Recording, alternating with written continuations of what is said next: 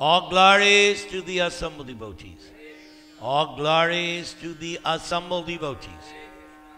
All glories to Sri Sri Guru and Gauranga. Nama Om Vishnu Padaya Krishna Preshtaya Bhutale Srimate Bhakti Vedanta Swamin Iti Namane Namaste Saraswati Deve Gauravani Pracharane Nirvishesh Shunyavadi Paschatya Deshatarane. Those two mantras I have to recite because I am his disciple. I am the initiated disciple of His Divine Grace A.C. Bhaktivedanta Swami. He accepted me as his disciple in April of 1974, and as I am his disciple, it is my duty to represent the philosophy, teachings, and presentation of this Vedic knowledge as he has taught me. Trinadapi sunichena turariva sahishnuna amanina manadena kirtaniya sadahari harinama harinama harinama iva kivalam kalo nastyeva nastyeva nastyeva gatiranyata. These two mantras are the mantras that I live by in all affairs of my life, mundane or spiritual. Lord Chaitanya Mahaprabhu, the founder of the Hare Krishna movement, the manifestation of Krishna as a devotee in this age of Kali, has instructed his followers to wear around their neck this first mantra, Trinadapi sunichena turoriva sahishnuna amanina manadena kirtaniya sadahari. I must always present myself, I must always think of myself lower than the blade of grass, lower than the straw or the dust on the ground. I have to be more tolerant than the tree. I have to give all respects to others because Krishna is residing in your heart. I have to recognize that Krishna is in your heart. And then lastly, I must not be concerned what people think of me or say about me, whether they like me or don't like me. That cannot be my concern. If I can do these four things, then I can achieve my goal of always being anxious and ready and eager to chant this Mahamantra. Everybody, Hare Krishna, Krishna Krishna, Hare Hare, Hare Rama, Hare Rama. Those who know me, you know that I often refer to this idea that I get a text message from Krishna in my heart. So while we were chanting just now, Krishna sent me a nice text message. Here in this temple, we have a deity of Shambhu, Lord Shiva. And Lord Shiva has appeared in the age of Kali in the form of Shankara Acharya, the founder of the Mayavad Sampradaya. But although Shankaracharya is the propounder of the Mayavad philosophy, still he was doing that under the order of Krishna. And because he's actually Lord Shiva, he is still Vaishnavanam Yatha Shambhu, the topmost of all the followers of Lord Vishnu. To be a Vaishnava means to be a follower of Krishna or Vishnu, Narayan. That's what it means to be a Vaishnava. In the Bhagavad Gita, Krishna points out to Arjuna in chapter 4 why he is speaking Bhagavad Gita to him and not Duryodhana. Two qualifications of Arjuna. Bhakto sime Sakha cheti. Arjuna, you are qualified to hear this Bhagavad Gita because you are my devotee. Duryodhana was definitely not Krishna's devotee. And Sakha, you are my friend. And by Duryodhana's actions, he was certainly not Krishna's friend, because he had a plan that he would invite Krishna, and inviting him would arrest him. What kind of friend is that? I've gone to this devotee's house hundreds of times. He never arrested me. But Arjuna had that qualification of being Krishna's devotee and Krishna's not just friend, dearmost friend. Arjuna and Krishna did many things. So Shankara Acharya, or in other words, Lord Shiva himself, the greatest of the Vaishnavas or devotees, he has written a glorification, Mahatmya, of Bhagavad Gita. Every month, I do a Bhagavad Gita session with some people where I used to live in Torrance. A group of Indian people, every month we do Bhagavad Gita.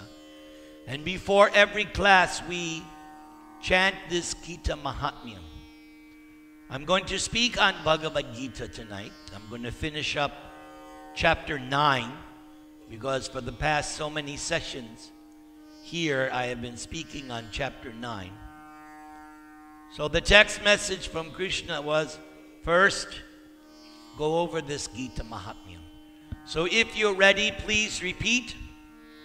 Om Namo Bhagavate Vasudevaya. Batukji, you do it the best. Out loud, say it. Everybody. Om Namo Bhagavate Vasudevaya. Gita Mahatmyam, or Gita glorification, by Sri Shankaracharya. Gita Shastram idang punyam yat pathet prayatak puman Vishno padam avapnoti bhaya shokadi varjita. One with a regulated mind who recites with devotion Bhagavad Gita, which is the bestower of all virtue, will attain to the holy abode known as Vaikuntha, the residence of Lord Vishnu, which is always free from the mundane qualities based on fear and lamentation. So, first, regulated mind. The first order of yoga business is to get the mind and senses under control. If there is no mind and self-control, there's no yoga, because that's the beginning. Yama niyama. Yoga means get the mind and senses under control. Then I must recite Bhagavad Gita with devotion. Then it said, just by reciting and hearing Bhagavad Gita, it bestows all virtue. There is a verse in the Bhagavatam, Punya Sravana Kirtana. The hearing of Bhagavad Gita and Srimad Bhagavatam is itself the most pious activity. So you have made a good decision coming here. You could be doing so many things, but you have decided to increase your pious bank account. Yes, just by hearing this message of Bhagavad Gita.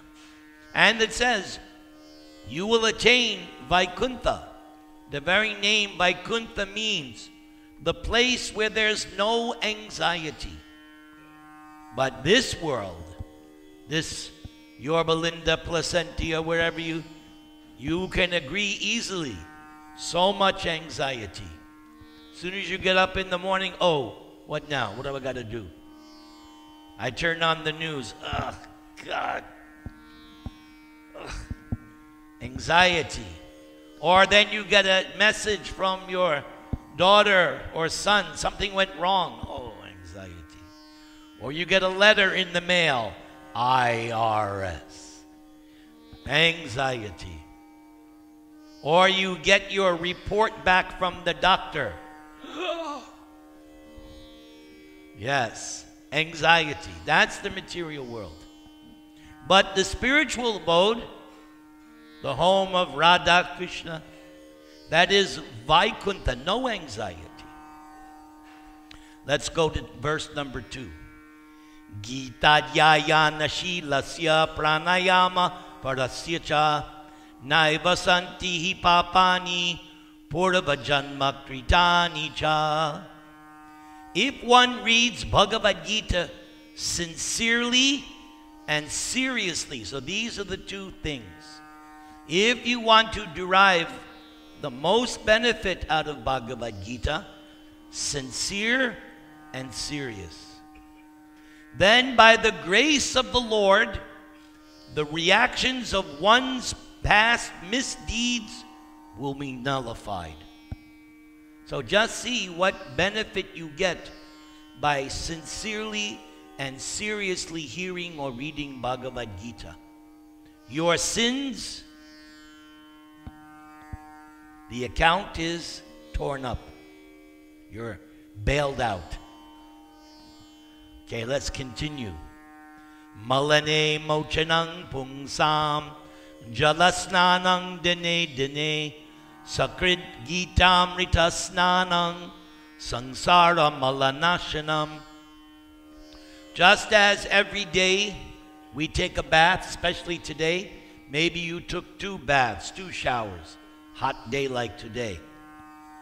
Typically sannyasis, real strict sannyasis, they bathe 3 times daily, whether it's winter or summer. But at least once in the morning or twice, we take a bath and we become refreshed. So in the same way, if you take a bath in the Ganges water of Bhagavad Gita, your heart will be cleansed.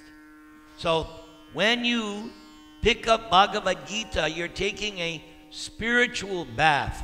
You're cleansing your heart. And as a result, you should feel refreshed. If you're really reading Bhagavad Gita or Bhagavatam, after you should feel nice and refreshed. Gita Sugita Kartavya Kim Anya Shastra Vistarai Yaswayang Padmanabhasya Mukha Padmad Venisrita. Because Bhagavad Gita is spoken by who? Bhagavan, the Supreme Personality of Godhead. Then there's no need to read any other scripture. This is what Shankara is saying. This, not me, I'm not saying. Shankaracharya is saying, since Bhagavad Gita is spoken by who? Yes, who, is he on the altar? Spoken by him. Shankaracharya says, don't bother with anything else. Then he gives the reason why. In the present age, people are so much entangled in material life to read all the Vedas. There's no time.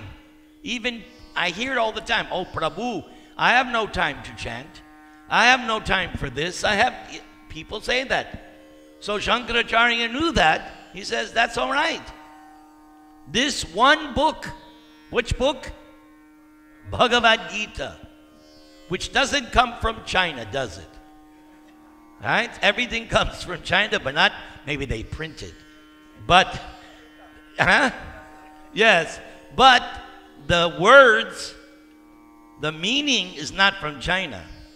No, it comes from your Bharatavarsha, your India, and Shankaracharya is going to tell us more.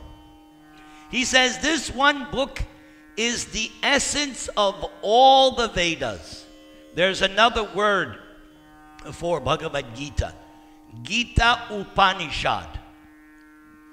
So it is the essence of all the Vedas. That's why this one book is sufficient. You're getting the essence of what? 4 Vedas, 18 Puranas, Itihasas, 108 Upanishads, Vedanta Sutra. All of that you're getting in its essential form if you just hear and read Bhagavad Gita. And he says, again he says, especially because it is spoken by Krishna. Because it's spoken by Krishna, that makes it even special. Bharatamrita sarvasvam Vishnu Bhaktrad Vinisritam Gita Gangodakam Pitva Punarjanma na Vidyate. So now he says, again, this is the second time now, he's comparing Bhagavad Gita to the Ganges. You all know the Ganges. He says that hearing Bhagavad Gita is like drinking Ganga Jal, but it goes in the ear. Ganga Jal you either put on your head or on your tongue, but this Ganges or Ganga Jal of Bhagavad Gita is for your ear. And if you do that, your rebirth